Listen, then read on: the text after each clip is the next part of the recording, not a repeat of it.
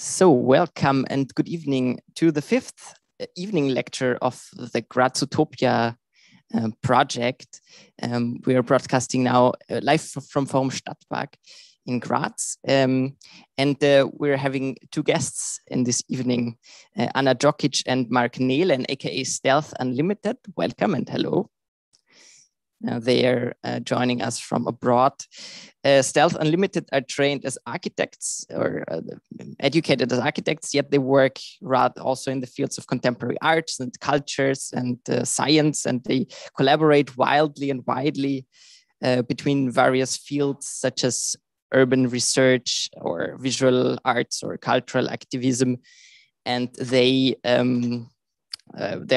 practice involves spatial interventions, which they do often, but also they develop speculative thought and they like tinkering of shared futures and utopias, which apparently makes them really interesting for our utopian projects here. Their dissertation, which they did together and published in 2018 at the Royal Institute of Art in Stockholm, was called Upscaling, Training and Commoning. And now for many years, they work with participative urban projects, both in Belgrade and in Rotterdam, very internationally. Well, they're also asking questions on the politics of housing, which I guess is a really good, continuation of the talk we had yesterday with Gabo Heindl, who also talked a lot about the housing questions. And you tried to formulate utopian ideas about how to live together in cities. I will now give words to our two guests, and they will talk for a while, and then also the audience will have the possibility to ask questions, so you can have in mind what is really interesting for you. Also, we can deepen the discussion later. Yeah, so I would give words to Anna and Marc, and I'm really looking forward to what they have to say. Hello. Hi, everyone. Nice to see live audience in a space. This is new for us, at least in this relationship of a Zoom and a live meeting. And thanks a lot for the invitation. We're really glad that we could take part in such an interesting program. We will try to connect two aspects of our work in this talk tonight. One is the fiction and the utopian, let's say, part, and the other is the practice of developing a new approach to cooperative housing in Belgrade and in the, let's say, wider region around Belgrade with its specificities and limitations. So Marc will start. And can you share the yes, PowerPoint? Just to share the presentation.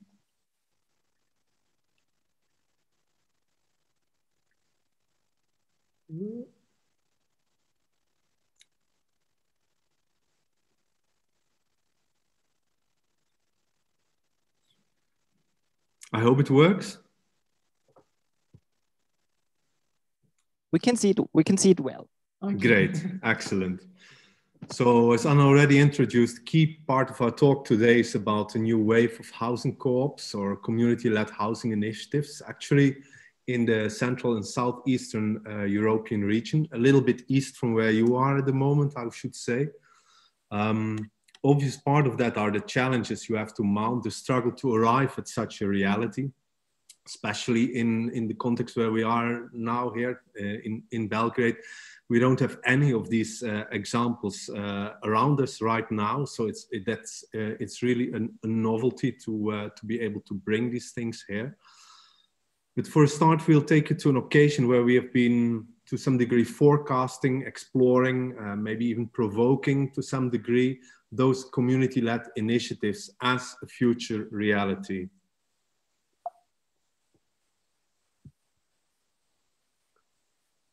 As you see, the year is 2011. That was the year of Occupy Wall Street, that outburst against inequality, against greed, corruption, middle of Arab Spring. But it's also the year in which, for instance, a city like Bordeaux has launched its vision for the future. A true metropolis, an urban boom. That's what the mayor said of it. And the aim to reach 1 million people. And city officials were looking to, let's say, the usual large-scale development projects to reach that goal, to reach this big bang, to reach this 1 million people in the city. What we were interested in, or what we decided to do, is to challenge that urban ambition of the city, that big bang that they were dreaming about. And we looked at all the small bangs that groups of citizens were setting up instead, to make the city to something that would be good for them and not just for real estate speculators. Maybe just to add, the occasion to do so was in an urban biennial organized in that year, and we have been invited to do one of the large-scale exhibitions in collaboration with the Architecture Center Arc and Rev, looking at the future of the present moment, but also future of the city. So to look at all these small banks, for a couple of months, we crossed the city to find groups and collectives that, mainly carried by their own need and their own drive, display new forms of collective organization, weave new forms of solidarity. And we came across a number of citizens' initiatives that either were not satisfied with the prospect of market-driven solutions to, for instance, housing demand, or were lacking affordable and collective workspace or other spaces in the city, and started to practice alternative approaches driven by them themselves. And here you have one of these groups, Boboyaka. It's a group that wants to spend their senior age, not as lone individuals, but living in a mutual support community. They quite literally told us they would like to live and die together. And they were excited about that, but they were also a bit intimidated by their own plans, common house, sharing, and how would that work after 40 or 50 years living on their own, now suddenly doing things together. Would that work? How would they get there? And we met also another group, Ashnor, for instance, of 40 individuals and families from very different social and economic backgrounds. They formed in 2006. Their main principles are to construct non-for-profit housing with environmental awareness and social cohesion, but close to the city center, because they were feeling that they were slowly driven out of the city to the edge of the city, that there was basically no place for them anymore in the city. And that was where they wanted to be. Well, there are many things which could be said about their plans. It's a very integral setup, not only housing. There was also their own productive garden, community spaces inside of it. It's an interesting setup. But the key thing which struck us was their concept to basically fix the price of the apartments and turn housing into a non-commodity, something which could not be speculated with. So, which would be for the first ones who would enter their housing community, basically the same level of affordability as for someone who would come after 10 or 20 years. Now, maybe just leave it here. Now, what was interesting for us at that point might have become a common knowledge. Meanwhile, 10 years ago, these were sort of novel ideas, things that we would get surprised and stricken by or get inspired with. But what made us really tick at this point in 2011 was when we spent a number of months in the city of Bordeaux. And we decided to actually make a future fiction based on the stories that we have heard and people that we have met. And once the drivers and the energies of these initiatives in our mind started to be put together, even though many of them are still in an embryonic stage in front of us or in front of anyone willing to see a new, not yet accounted for city would start to emerge, driven by numerous collectives and start to take shape. So our question was, could this be a base to propel us into a possible Bordeaux of 2030? We came up with quite a different scenario from the one in the beginning, where the city is driven by a big, large-scale developments done by big corporations. And we made a story which was called Once Upon a Future, which used the fictional narrative as a tool, and we wrote it in collaboration with philosopher and writer Bruce Begot and a young architect from Pula, from Croatia, Emil Jurcan. And the whole story got illustrated by a dozen of graphic and comic artists from the city itself. And as you can see here, the site was outdoors on one of these locations that were supposed to be turned, and meanwhile actually have been turned into a quite like a large development on the riverbank. For this fictional account of the futures, the strategic agenda of the city has been taken as a base, but given shape through the motives, tools, and activities of groups of citizens that already today explore a different collective peer production of the city, by setting up an urban economy through productive clusters to achieve a more resilient, more sustainable development. Or commonly looking for different forms of living and making housing in speculation-defying ways, they oppose individualism and competition, and instead practice mutualization and common ownership or management of resources. Despite its fictionality, the story often intentionally borders the reality and thus points that a different future is not unthinkable nor unrealizable.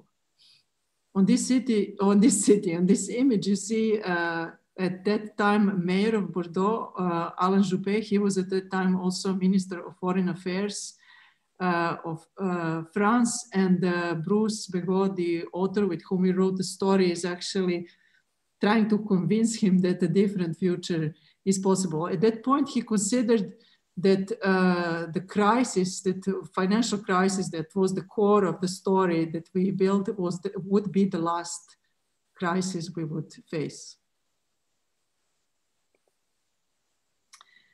That point in Bordeaux and the story that we made there was crucial for us and was one of the triggers to start working in a different direction. We have been until that point quite active in exhibition making, in research that would end up in publications, but also staying in Bordeaux and spending considerable amount of time there. It was 9 months that we invested our lives. And at that point, we were supposed to leave the city, and actually since then never came back, made us think, what is that we would like to do with this knowledge further on?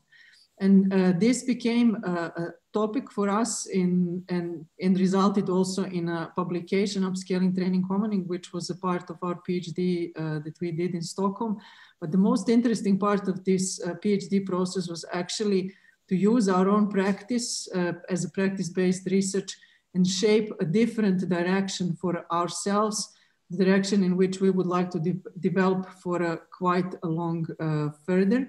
And the story takes a period from 2008 until 2018, the 10-year period from the start of global financial crisis and our own transformation during this period. And we will now take you into one fragment of this development, which will look specifically at our engagement with the housing in the context of Serbia, of Belgrade, but also the wider region. And we will start with the wide region and where we are, what we are active with today. So as we said in the beginning, it's about a wave of novel housing cooperatives in Central and Southeastern Europe. In particular, at the moment, it's in 5 cities: in Belgrade, Budapest, Ljubljana, Prague, and Zagreb.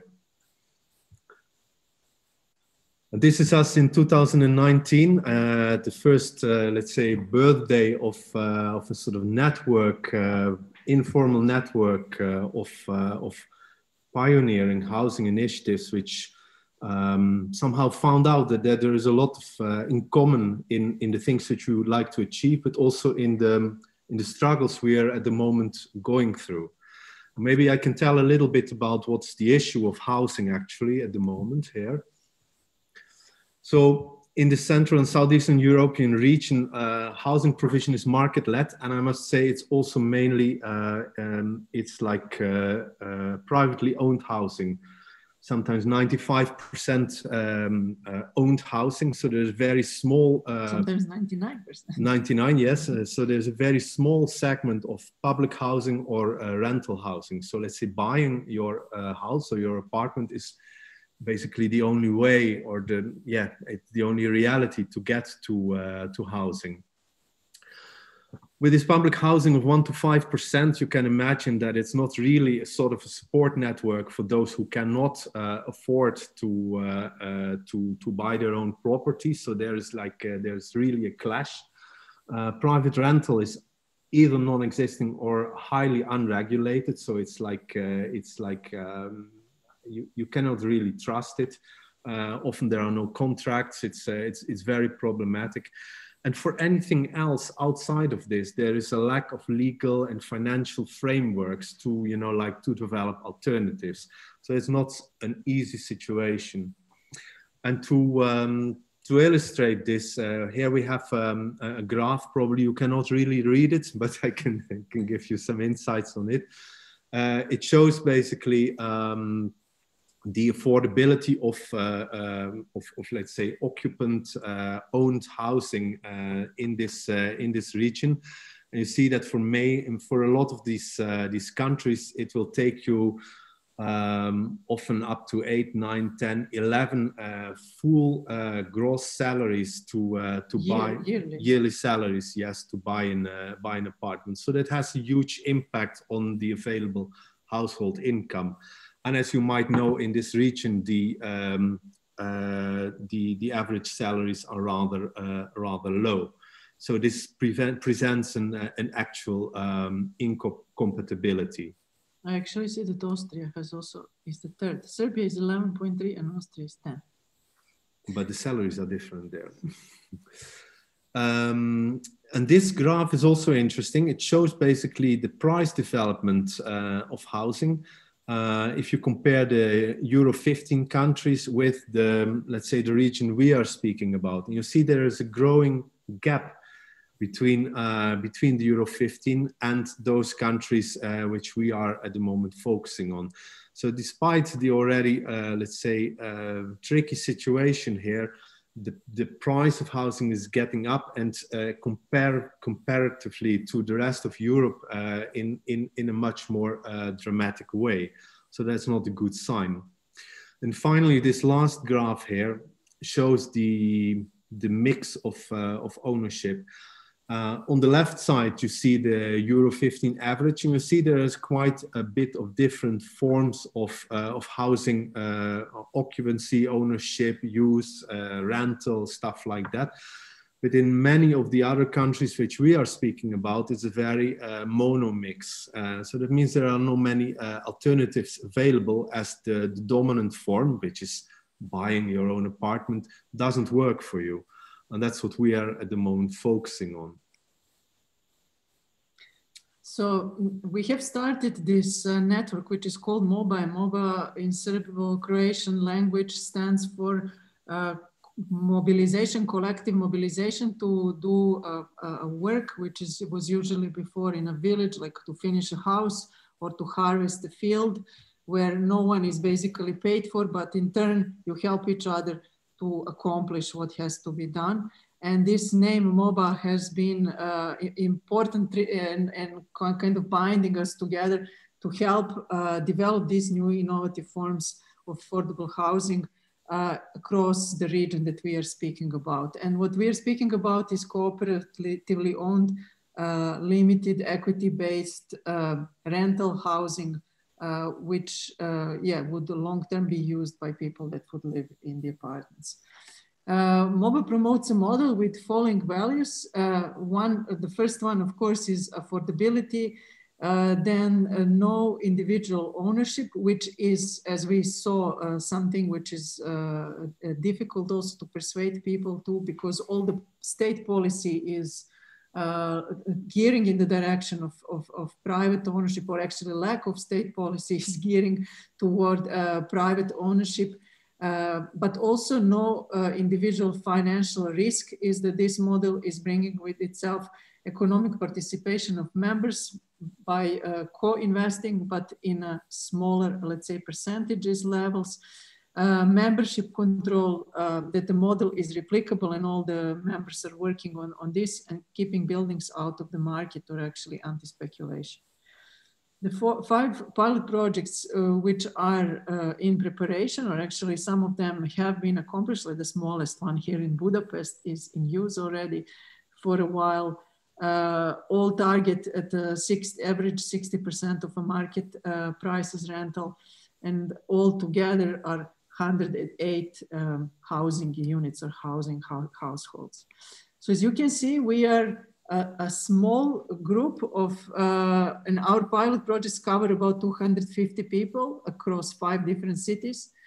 But there is actually a much greater potential for the housing model we are speaking about, and we estimate that it is about 2.5 million people in these countries that are in need of an alternative, and that this could work for, and altogether about 7.5 million people which are in need for a different affordable ways of housing.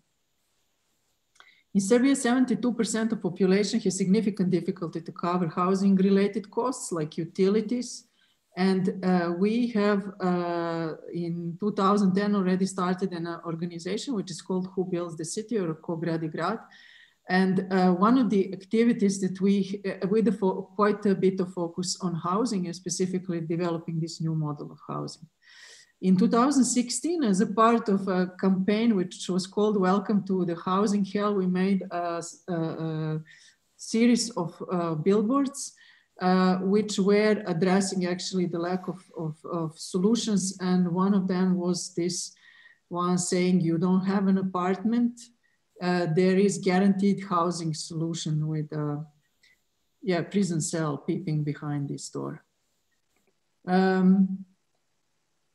Some years before the launch of that campaign, actually, we started another process which is ongoing, and that is to disassemble the housing issue, or the way of seeing how housing should be resolved, and to reassemble a new housing approach, possibly at 1/3 of a market price. And this was a call that we have launched to invite people actually to start to work with us together in developing this model. At that point, we had no legal form or really direction to, exact direction to take. We knew some examples as the ones that you heard from Bordeaux, and a number of others that we have read about or maybe have visited, but that was about it. About 30 to 40 people joined this call, and we have spent about 2 years to shape together an approach that we would like to develop together. It centers around the cooperative of inhabitants jointly becoming co-initiators, co-designers, co-financers, and co-builders, as it self-manages the entire trajectory and does not need to make a profit. The resulting flats are much more affordable, and the pressure is taken away from individuals through the process. A community is being built up. As I said in the beginning, we had no prescribed legal form that we would be working with, but the cooperative ownership and cooperative way of organizing emerged, let's say, through this process. So the cooperative owns the real estate and takes on the prime loans to pay for its construction. Participating households thus collectively own their building and keep it there because individual members cannot speculate with their flat. In that way, it remains affordable for next generations of its inhabitants. So what is important here, they become co-initiators, co-designers, co-financers, and co-builders. Now, cooperatives is nothing really new, but when we wanted to start up a cooperative in Belgrade, we quite quickly figured out that there was a gap of almost 20 years. So for 20 years, there had been not been established new housing cooperatives in the city. And that, of course, are the the 20 years in which much of the change from, from the Yugoslav society to where we are now has been taking place. And that gap then also means that in the meantime, a lot of the legal framework has changed, the whole way of, financing has changed, the whole banking world has changed. So when we went to set up a housing cooperative and we started to speak with the lawyers and the notaries about it, they were really puzzled. What is this actually what we want to do? And how should it be working? And where should it be registered? So that was pretty much a learning by doing exercise, but it was very important for us to get this going. Along that, there were a lot of other things which we had to figure out. So, for instance, how does collective ownership, mutual home ownership, fit within the new set of laws and regulations in the post-Yugoslav era? Lawyers which we contacted were intrigued but puzzled with this question. There is no current experience with that. We basically had to build this knowledge and expertise, and we've been lucky to work or to get funding for several legal studies in this field, because it's really not easy to figure this out. Funnily not from German government. Another thing which we started to look at is if we can make housing which is not only affordable, but can it be also somehow in line with what we expect from housing today in terms of environmental standards? And can that also be made affordable?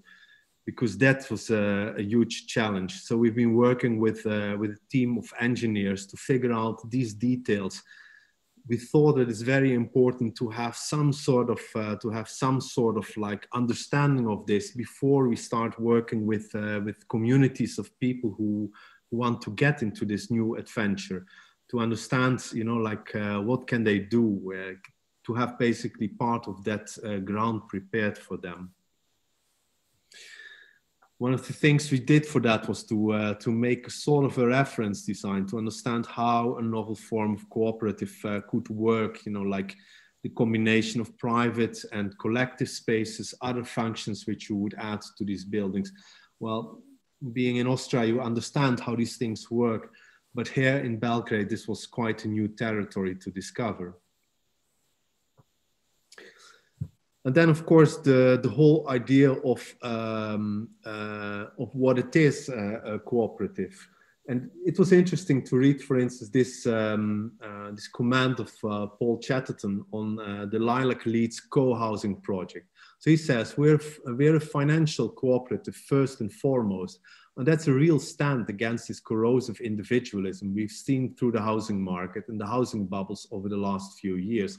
So it's also important to understand that a cooperative is an economic entity in the hands and run, operated by the members. And that means that these members also should get a certain level of expertise in how to do that, or of being familiar with it. For that, we developed a tool which helps, open source tool, which helps communities who want to enter this adventure to understand basically how they can structure their project, how they can test the sort of economic viability of it, how they can understand, like for the first, maybe for a period of 30 years, how such a project would perform. Because of course, it's important that it's affordable in the beginning, but you really want to understand whether it's affordable to live there, whether it gives you a sort of a sustainable economic situation.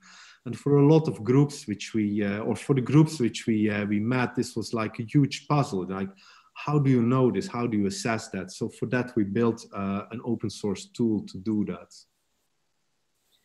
In this talk, in this part, we are not speaking where we stand now and what is the current situation with the cooperative maybe we can take that up in the questions. But what we wanted to finish our presentation with is exactly on this side of the financial tool, because one of the things that make these new forms of housing possible are the new also ways of financing institutions that believe in different ways of organizing and support them also financially.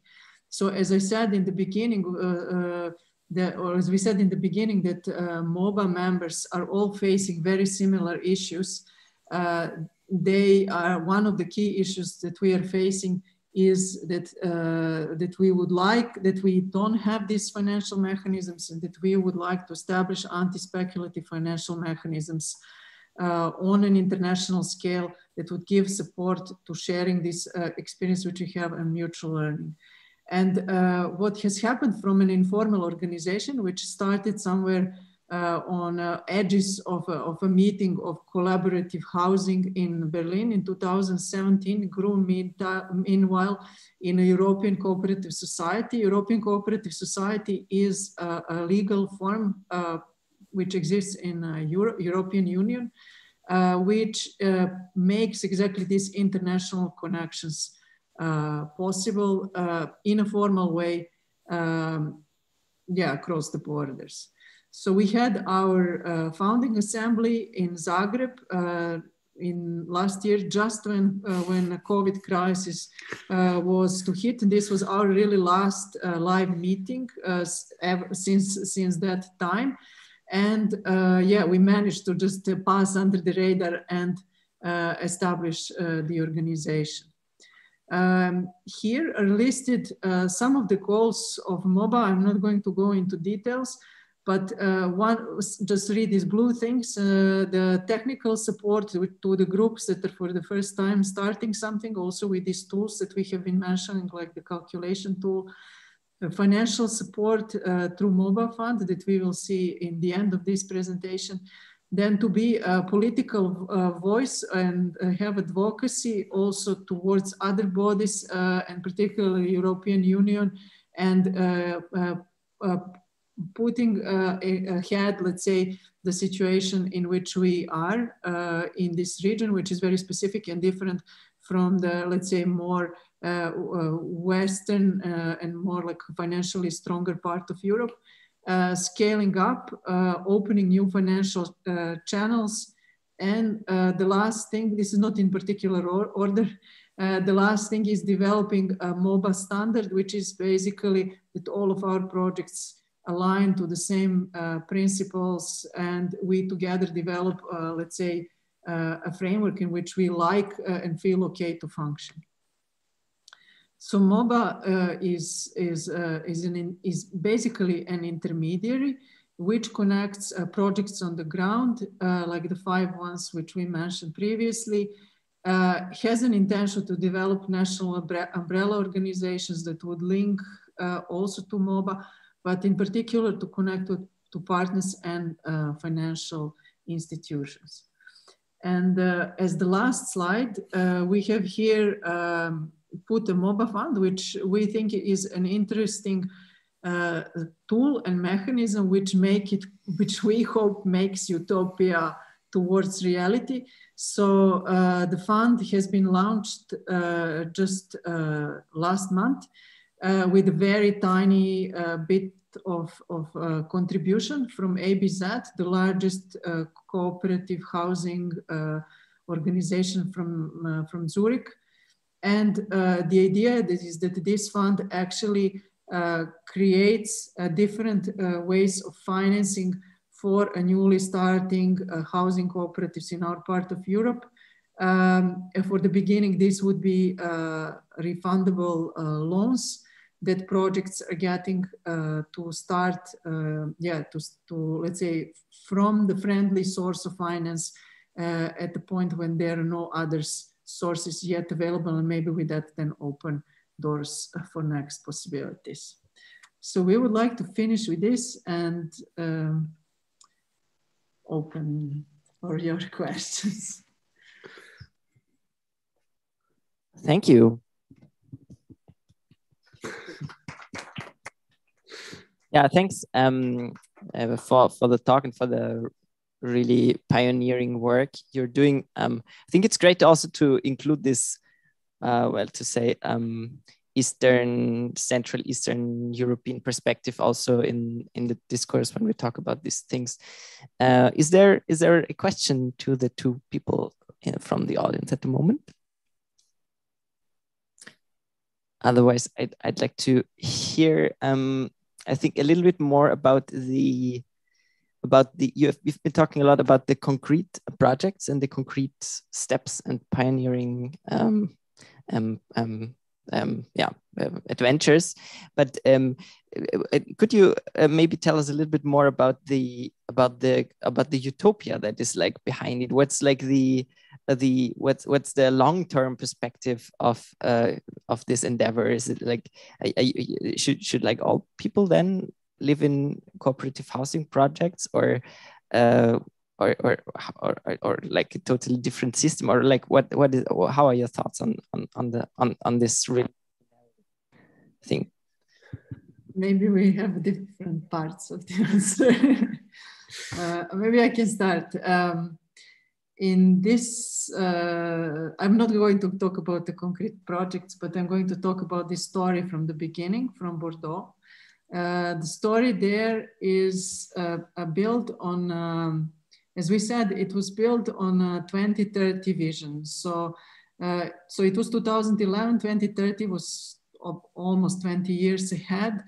And what we were looking at at the start of this process was the city program, let's say city agenda. It was a big document, A3 size, thick like this, which was outlining what the vision of the city for these 20 years would be. And as we said, we went into the city and we were not interested in these big players, let's say, how they would formulate this agenda, but it's the small players of what were they doing on the ground, and was this finding any place in this agenda. And as we saw, there was no actually place for them. They were just some marginal actors happening there. And our position was, how could they get a central point? How could, and maybe the crisis in which we are actually now, or also even the crisis of the fact that, for instance, in Belgrade, only 5% people are buying properties at all, or have a capacity to do that, brings us to really to this situation that other people, let's say small scale people and initiatives, have to find the central place in the city agendas. So we took that document and we started chapter by chapter to comb through and start to rewrite the story of the content of the city agenda from the perspective of these groups that we met on the ground, and how would the city look like. And in this story, there is, let's say, there is a nice and beautiful side, but there is also a lot of confrontation, not just with the authorities, not just with the big players, but also, let's say, with people who don't agree with this, or don't want to be, as you say, don't want to be part of cooperatives. So we were very much aware that this is not, the one form of organizing, but that these are the drivers for the change. And we were looking for these drivers of change and potentially imagining how they could work further. And then as the story develops, you see that in different aspects, like for instance, in the housing, in something that we would previously call a public space, but maybe becomes more like a commons, different forms also of managing space and organizing are becoming possible. And in the story, one of the final chapters is dedicated to the politics of the city. And this was much earlier than municipalism and the things that we see now in practice in Bordeaux, for instance, not in Bordeaux, sorry, in Barcelona, for instance, or maybe Zagreb of today, where Možemo, where a new political option came to power. And in our view, 2030 was the year when there is a new kind of elections being called up. And there is much more this, let's say, delegated democracy, in which in some way, by a lot, people take part in participating in decision-making and governing the city. And that this would, let's say, be a turn of direction. And what was interesting after this exhibition, there was like a small review in a Croatian, actually, a web portal. And the title was Better Future Only in 2030. so this was an interesting, interesting comment in a way that it's that we need from these kind of small seeds of what we saw as seeds. About we thought about 20 years actually to reach that, and maybe we are now somewhere indeed halfway to that in some contexts, of course. Maybe here in Belgrade is we are in some way later than that, but I think that what is happening, for instance, in Zagreb, or what is happening in Barcelona might take us by 2030 to a different city. So, yeah. Thank you. Any questions? Yes.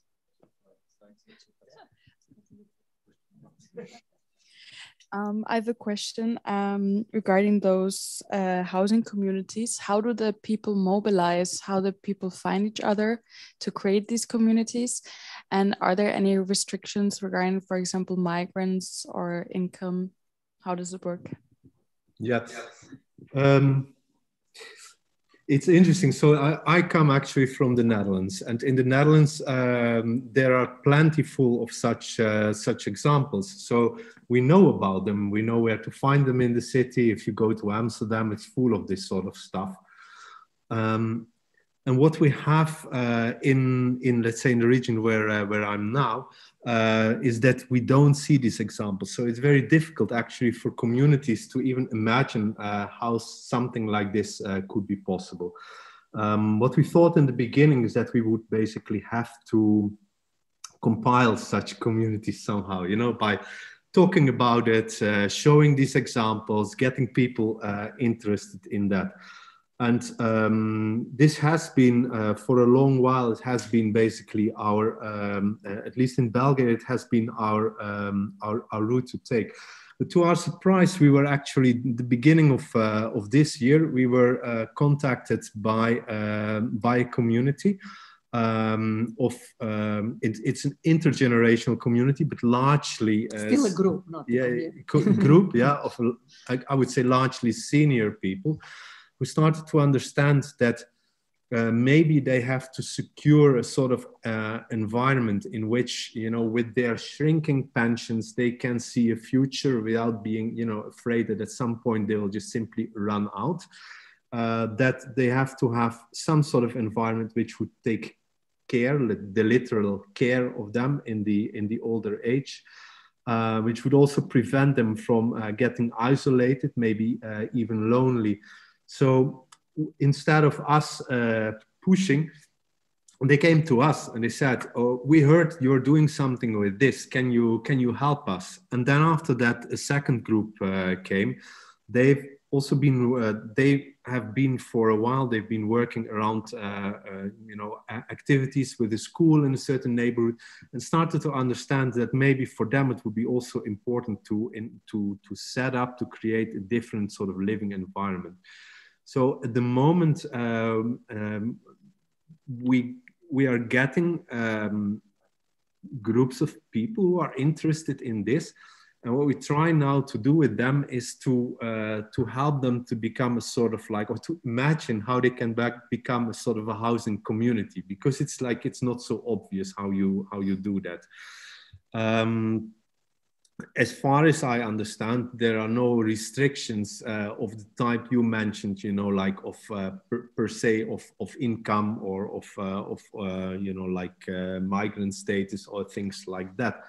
But that is maybe also a little bit particular situation here, because we have pretty much of a mono culture. So, you know, it's maybe not so big of a trick in that sense.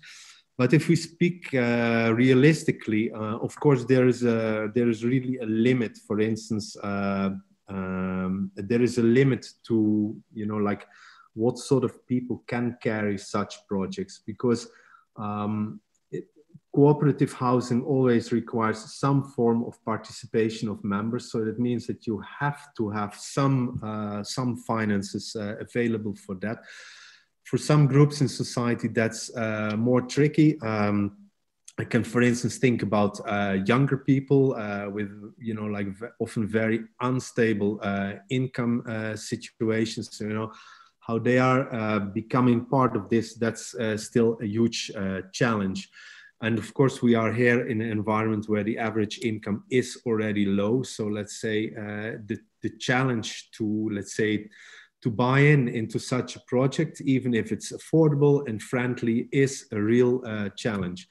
And that said, obviously, these forms of community-driven cooperative housing are a segment of the housing which would be available there. And there's definitely also a need for public housing, especially for those people who, who really can't afford this, and for which this cooperative housing also cannot realistically present an alternative. For us, it's a challenge to get these first projects going.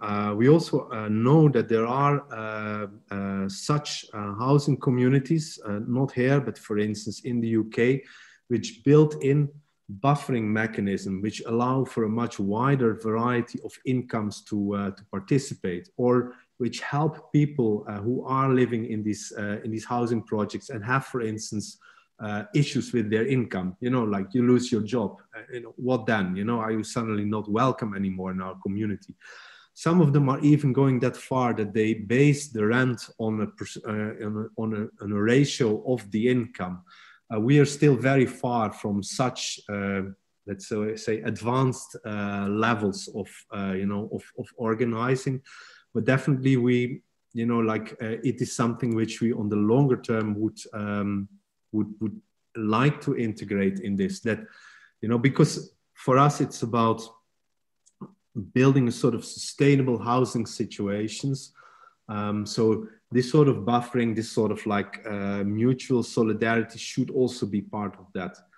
But this is probably something which we will have to bring in a little bit later stage.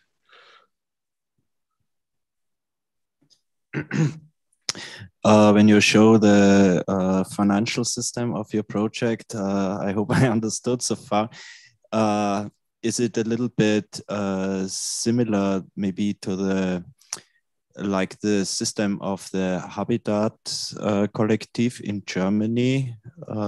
They buy, for example, houses from the free market, and so they take it away from the capitalistic market, and mostly the houses in the end are also organized like a community, and with the money they make with these houses, they buy the next houses, and this is a non-profit organization.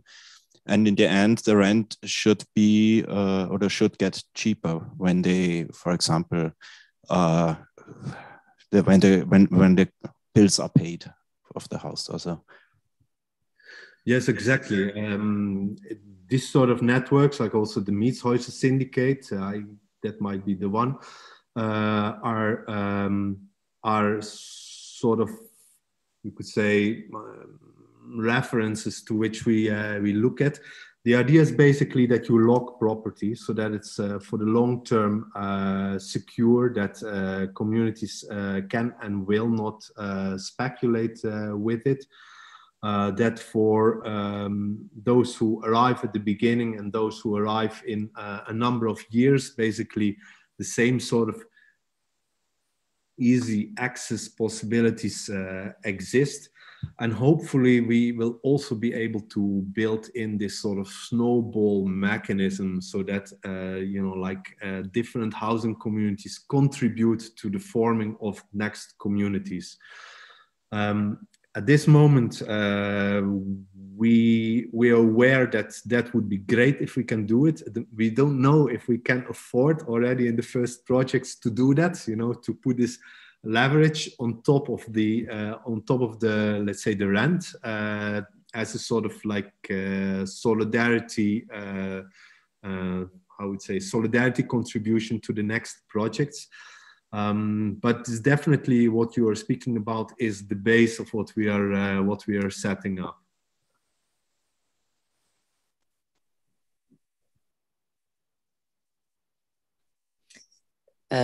I'd be interested in, as you said, yeah, there in Austria also there are a few examples kind of in the Habitat network or similar projects. I mean, there are great projects. Yesterday also Gabo Heindl talked about Schloa project in Vienna, and well, but you can probably count them on one hand or so. It's like, it's a small number. I think I know all of them. And but I mean, this is interesting, and that I mean, considering the problem people face on the housing market and all the inconveniences that you have on the free housing market, actually this is like, it shouldn't be like, this should be a mass movement. I mean, I don't really get it why this isn't like stronger, and why don't people like long for alternatives to this hell? How is it in your cities, or like, is this, I mean, I imagine that there must be, also seeing the numbers that you show to us, that, I mean, there must be huge interest in these projects and stuff. Is it like that, or not so much, or how is that? There is not yet a huge interest because there is no big visibility, and there is no big visibility because there is not yet a real building to show it, to prove it. But I think, and that has been our let's say our politics. Has been that we want, under circumstances which are very unsupportive, to develop a project that would make it visible. It, in some way, it doesn't matter what it costs. We want to find the finance to make it visible. And once it is visible, then it will become imaginable for people. Then, let's say, something which they have no reference to becomes an image, becomes a real. They can go and touch it. They can go and talk with people that live there. They can walk around it. And this is really very important for us. And another thing, when you say, why is this not a massive movement? I was just today talking on another event, which was about informality, informal development. And within this context, I have been presenting actually the development of the housing situation and circumstances with, let's say, informal response to the lack of official housing policy from 1960s on in Belgrade and in Serbia, and actually in Yugoslavia. And what we have known in the socialist period as the most, let's say, dominantly as a model of providing housing was this societally developed housing, big housing projects, which were of course massive and had covered about 45% of housing. And then there was about maybe also 45% of still private housing, but about 8 to 10% of housing was cooperatively developed, even in Yugoslav time. And what is interesting is that there was somewhere after 1960s in Yugoslavia about 1,400 housing cooperatives, which were developing 5,000 to 8,000 apartments a year, or 10,000 collectively in a collective building apartments a year. So it was big, but there was a support to it. There was channels. There were channels to finance. There was a channels of getting, let's say, affordably land, or getting a land under good conditions, materials, etc. So this was, let's say, a path for people to resolve their housing. But the situation changed very much in the beginning of 2000s when there was a political decision, of course, very neoliberal political position, that market should resolve everything. And at that point, in 2004, foreign banks, and I have to say a lot of Austrian influence was coming to Serbia and many other countries. And as a pressure from the banks, saving cooperatives had to be stopped, and they have been legally, literally erased from ground. So natural partners for housing cooperatives to finance these projects disappeared. And the banks that came, and even Raiffeisen Bank, which is a cooperative in Austria, here operates as any commercial bank without any understanding that they should support cooperative movement, and not just housing, but anything related to cooperativism. So wherever we knock at the door and say, we are cooperative, we would like to get a loan from you, they say, we don't give loans to cooperatives. We don't know to deal with this legal form. We have to check a liability of each individual which is in it. And there, for them, that's for them too much. They don't want to go to it. And we also don't want to go to checking liability of each individual, because that is also not the principle in which cooperatives should work. But let's say that how do you say, balances itself by the sheer number of people in the cooperative. And therefore housing cooperatives actually sort of died out. And that is why we are the first housing cooperative to emerge after 20 years. But also what has changed is the idea of what the cooperative is. Because in the Yugoslav period, cooperative was a way to get in the end of the process to privately own an apartment. That would be your own. And then cooperative is not important anymore. What we are trying today is to learn lessons from that, let's say, and in the context of this monotonous and at the moment 99% privately owned apartments in Belgrade create, let's say, a different possibility for something which is collectively owned, which is, let's say, protected from the influences of the market and also safeguard its inhabitants, and therefore you cannot own individually an apartment. You can own as a collective the whole apartment building, but then you cannot speculate with it. So it is an interesting switch in what cooperative provided as an alternative 30 years ago, let's say, and what it tries to do today, not just here in Belgrade, but actually with all these MOBA members, because the situation is basically the same in all of these countries. Thank you for adding another aspect to Austrian neocolonialism story. This, I didn't know that. Are there any questions to the two? Otherwise, I'd say thank you very much for the evening and for everything. There is tomorrow another lecture going on at the same time, again at 7 in the evening. Tomorrow we will have Ulrich Schachtschneider. During the day there is again Grazotopia School starting at 11 with a seminar by Gabo Heindl. I wish you a good evening and good luck with the projects, and that they will thrive and prosper and inspire other people. Yeah, and see you another time. Thank you. And we wish you a nice cool breeze. Thank you. Bye.